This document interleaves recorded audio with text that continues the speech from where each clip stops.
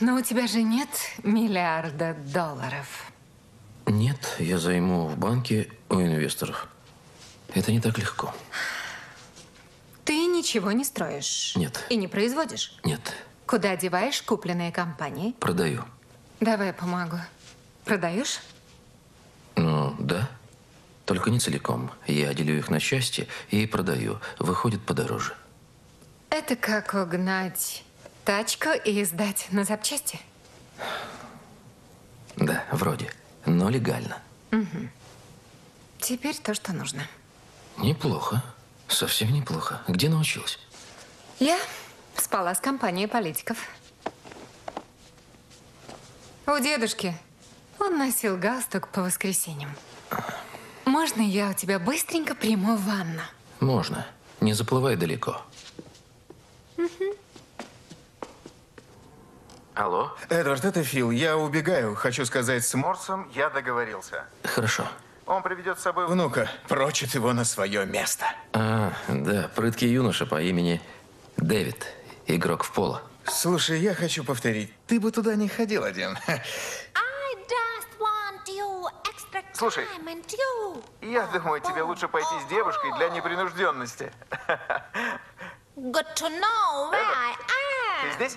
Да, здесь, слушаю. If you want to impress me, Горничная поет.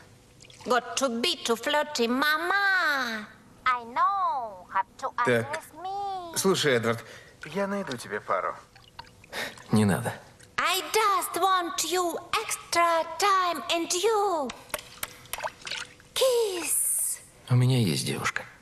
If you want to impress me, Ты лучше узнай, что замышляет you can't Морс. be too flirty, mama. Я выезжаю. I know, have to undress me. I wanna be your fantasy. Well, maybe you could be mine. You just leave it all up to me. Ты не любишь принца? Люблю больше жизни. Ты не стучал? Вивиан, я с деловым предложением. И что это? До воскресенья я здесь, и ты будешь со мной. Да? Да. Найму тебя в качестве помощницы. Ты не против провести со мной неделю? Я плачу, а ты на побегушках. Я согласна быть на побегушках, просто ты богатый, красивый. Ты и даром найдешь кого-нибудь. Нужен профессионал.